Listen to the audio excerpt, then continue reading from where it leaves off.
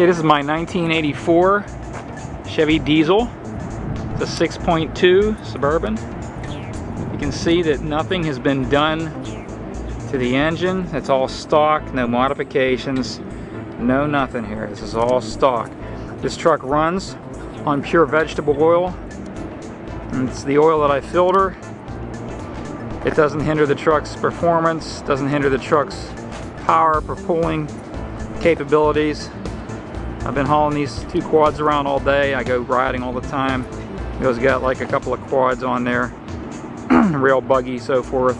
Up and down hills, it's fine. The truck does get about 26 miles to the gallon because it's diesel. And this is the 1984 6.2 Suburban. You might want to check into a newer model, you know, computers and so forth.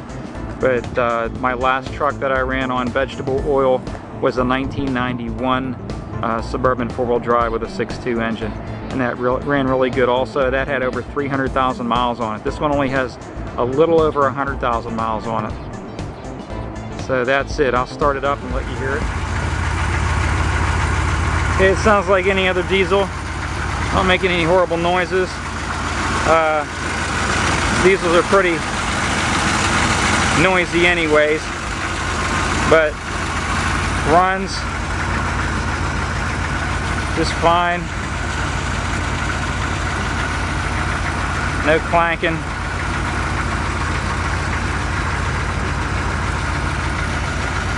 Like I say, this is running on pure vegetable oil. You could do a different ratio, 50-50. It doesn't really matter the ratio. It's still, you're saving on your diesel. So at $7 for 5 gallons of vegetable oil that's filtered isn't too bad of a deal considering what diesel's going for right now.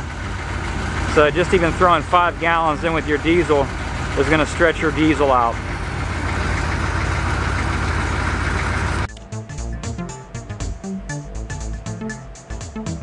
Okay, this is how I filter the oil. This is all used vegetable oil from restaurants.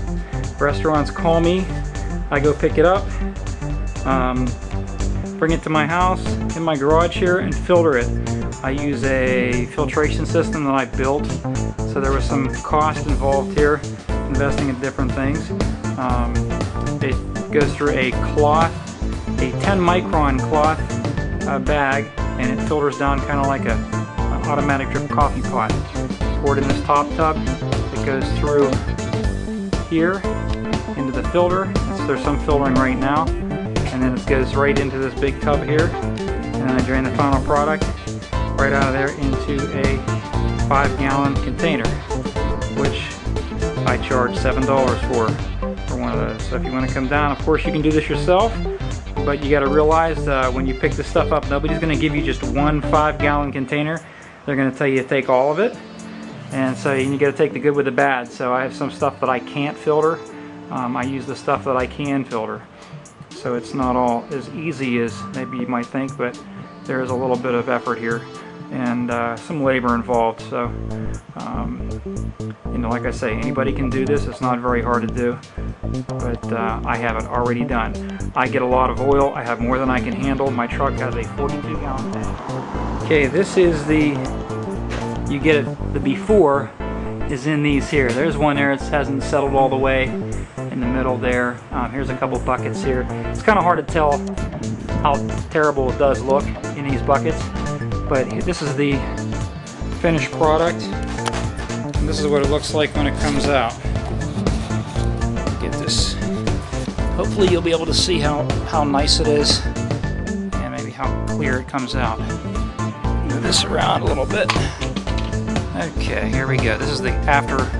This is the way I put it right in my truck, and it comes out like this. And that's how nice it looks. It's coming out of there pretty nice. That's filtered. That's all ready to go. Take that, pour it right in my truck, and I run it pure. Some people mix it with diesel. You can do 50-50. You can do any ratio you want. I run it pure. Sometimes I put some diesel in my truck, but that's the finished product right there. You can see how nice it comes out. Product now. That's the clean filtered oil. I'm gonna bring it out here to the truck.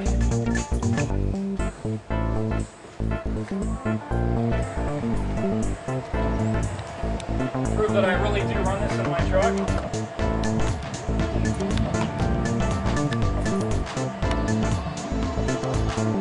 Might want to step around this way.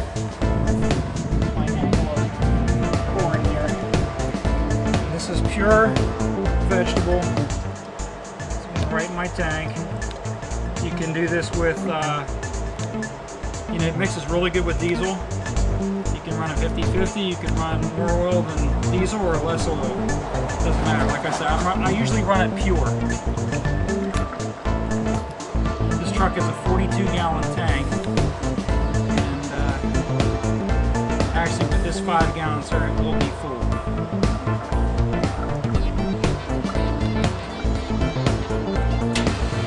So I kind of take the headache out of filtering the oil. Somebody wants to come down and get a 5 or 10 gallons. I'll sell you 5 gallons of filtered oil. Pretty much basically covers my labor and my legwork, and I can get it used up. And that's that.